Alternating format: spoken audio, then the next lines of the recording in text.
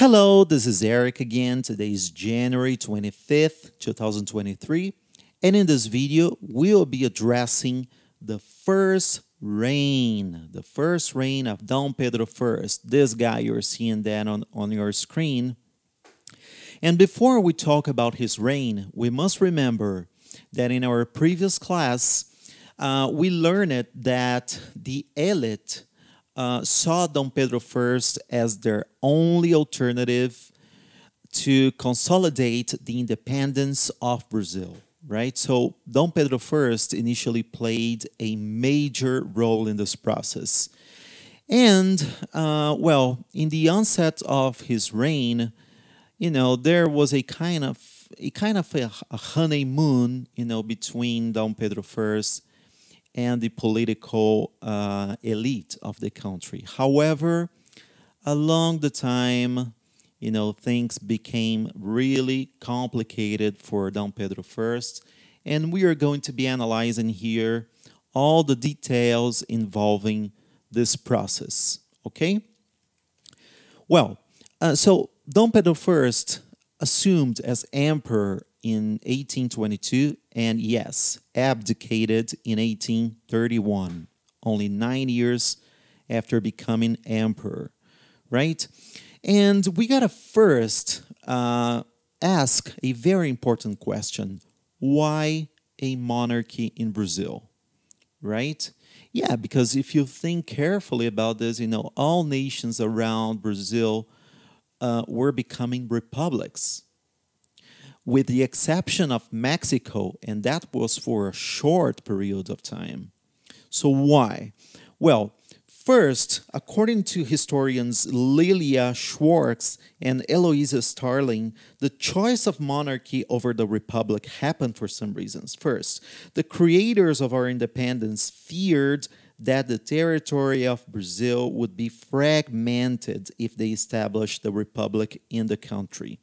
And that was a legitimate concern because even in the time of the independence, we had the northeastern region of the country really showing dissatisfaction with the independence. So what Brazil needed, to consolidate the territory was a strong figure, a strong political figure in the country. And so the monarchy really appeared as the best alternative. Second, the Brazilian elite had been literate in the monarchist traditions of Portugal, right? And third, this form of government prevented transformations in the status quo from happening, right? They wanted to keep the status quo, the way things are supposed to be done and happen, right? Well, so we're going to see in the beginning of Dom Pedro I's reign a struggle, to consolidate the independence, right?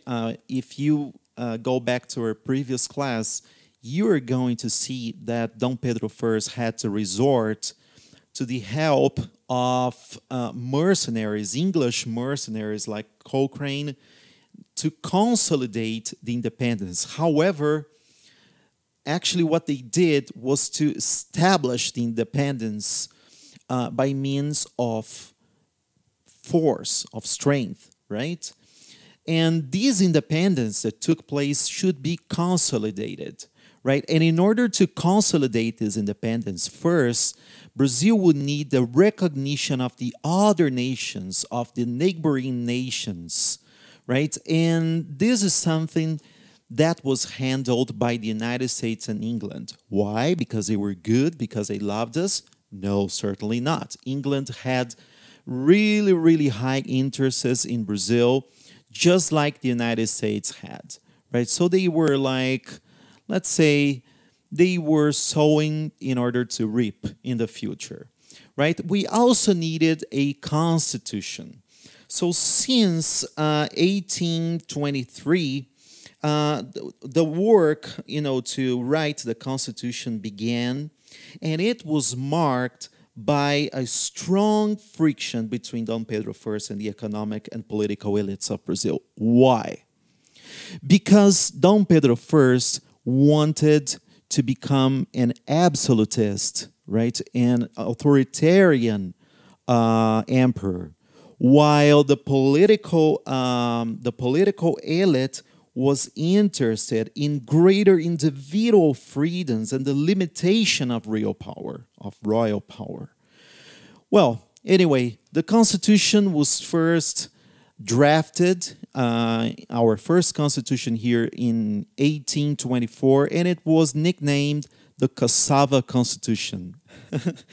It's a very funny name, and the reason for this name is that basically it basically was due to the fact that when it was instituted, we had the indirect census vote, in which voters had to prove a minimum quantity of bushels of cassava plantation according to their political position.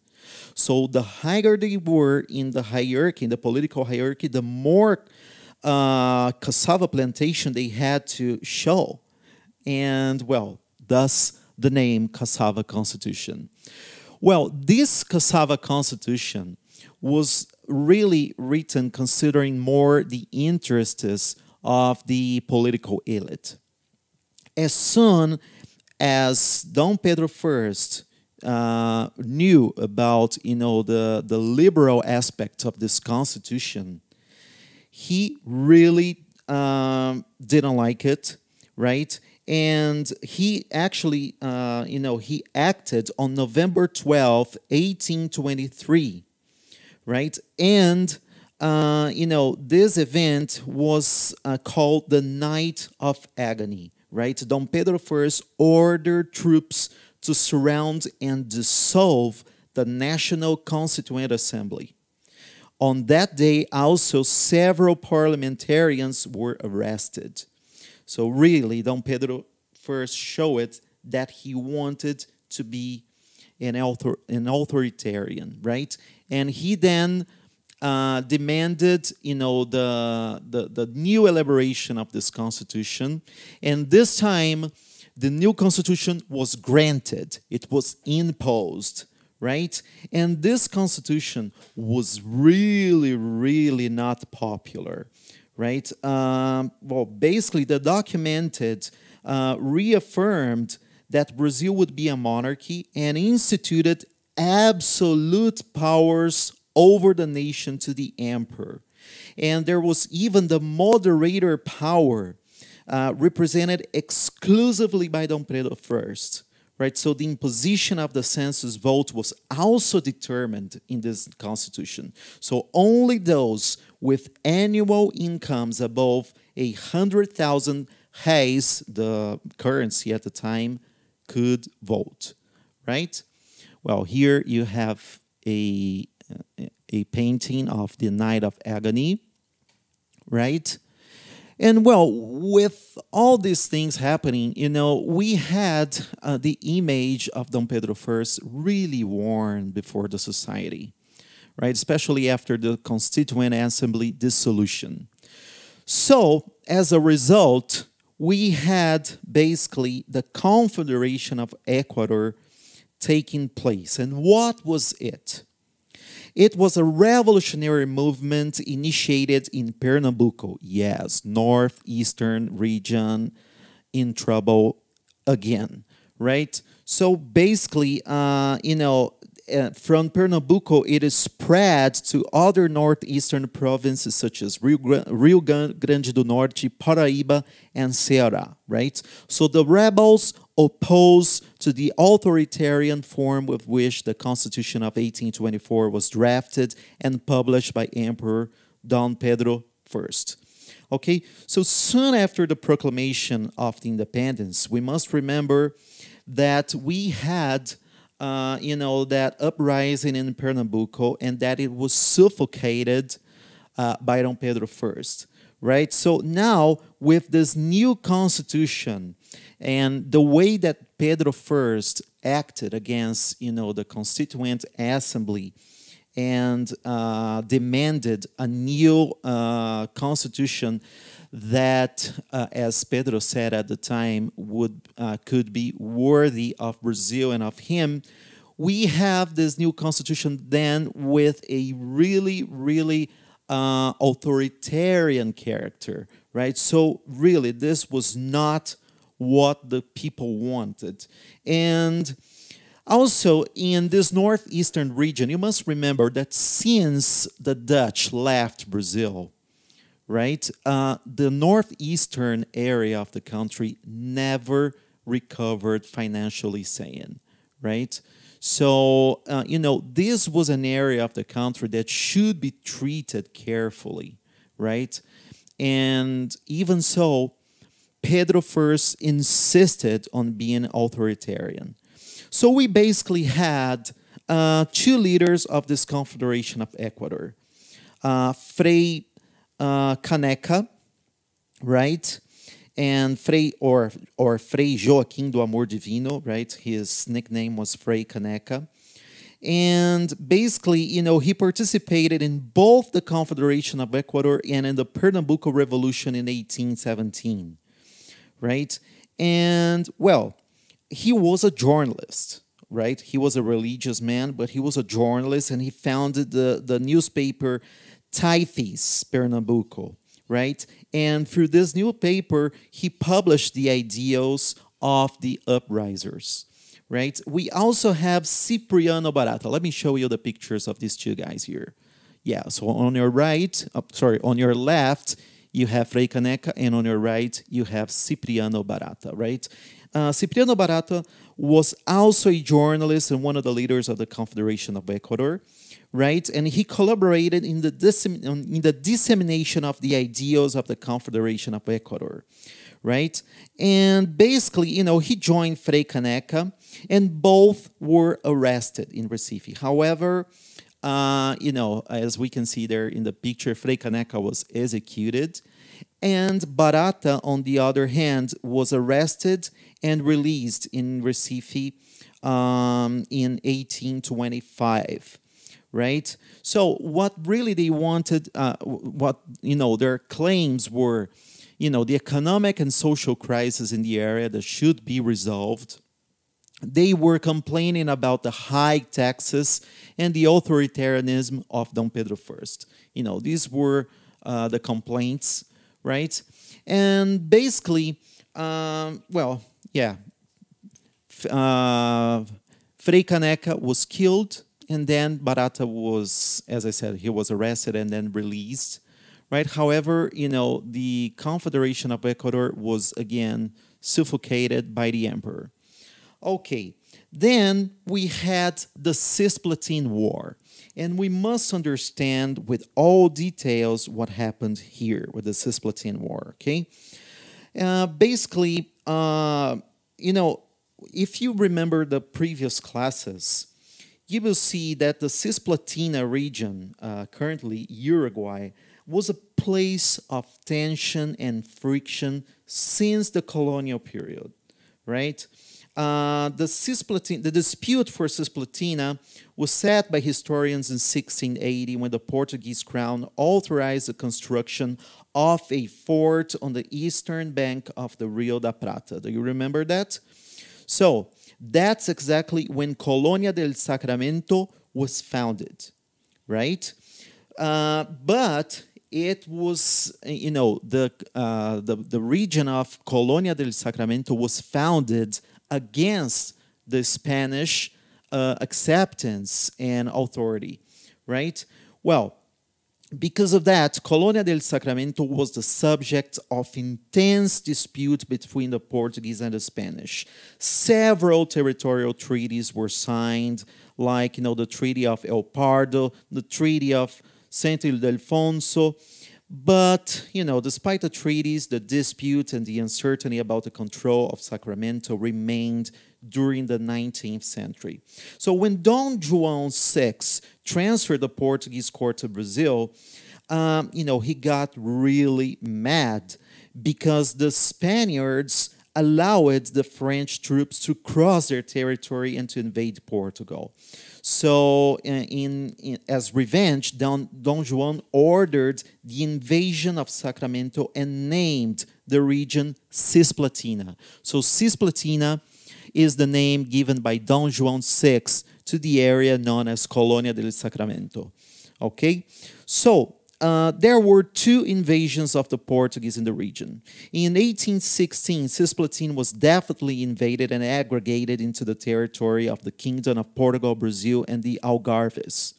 The Brazilian troops were led by Francisco Frederico, right? And, the guy had almost 14,000 soldiers. So basically, they occupied the region of Cisplatina. Right, in 1822, Brazil declared its independence, okay? And the annexation of Cisplatina to Brazilian territory was confirmed. The region even sent representatives to the Constituent Assembly, right? And the tension didn't stop there. So basically, there was a rebellion in 1825 organized by a guy called Juan Antonio Lavageja. In this rebellion, Lavageja and his allies, known as the 33 Orientals, declared the separation of Cisplatina from Brazil and its connection with the United Provinces, that was Argentina at the time. Okay?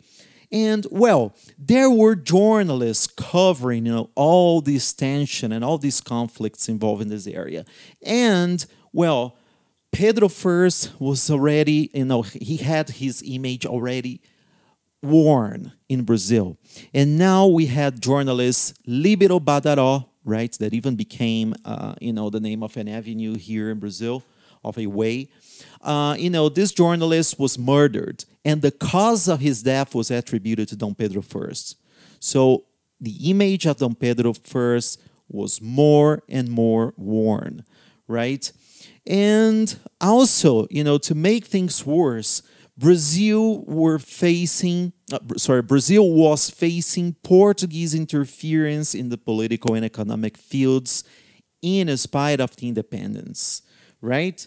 So, we had the Cisplatin War, right? Once the rebellion broke out in Cisplatin, the emperor's action was to intervene militarily to prevent the loss of the province.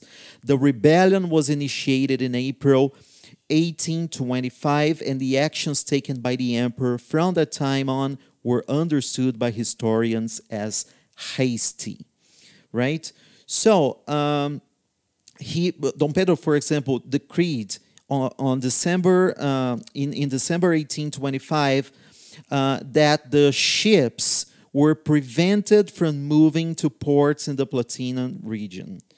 Dom Pedro announced offering rewards for the capture of Lavageja and Frutuoso Rivera, military allied to the rebellion. So, basically Dom Pedro I's actions served only to aggravate the tempers in Cisplatin.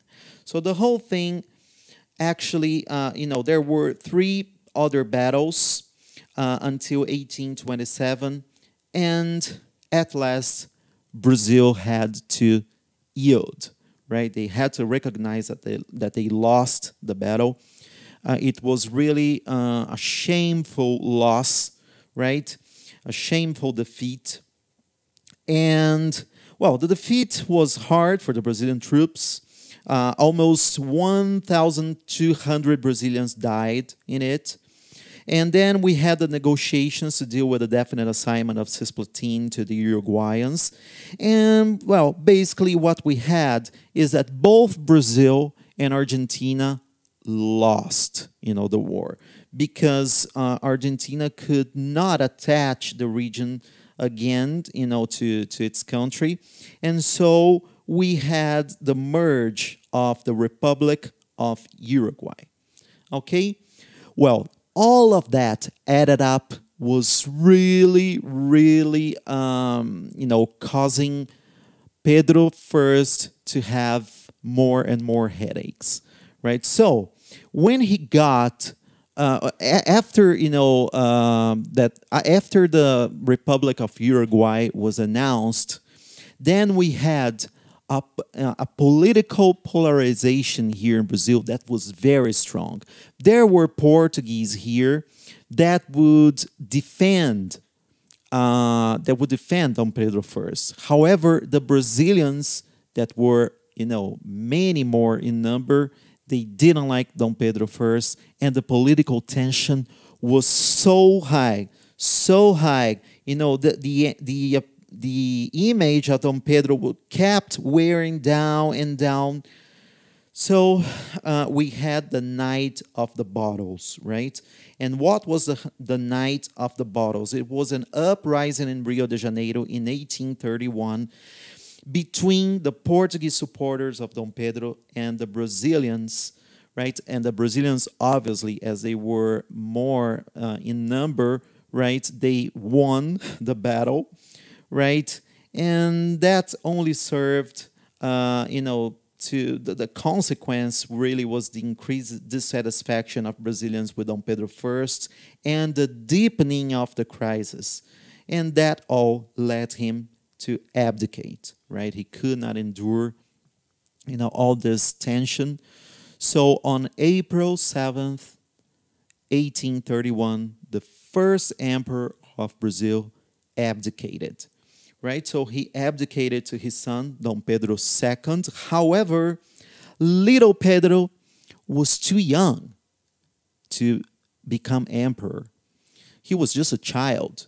So what we are going to have is a provisional government, right, formed by regents.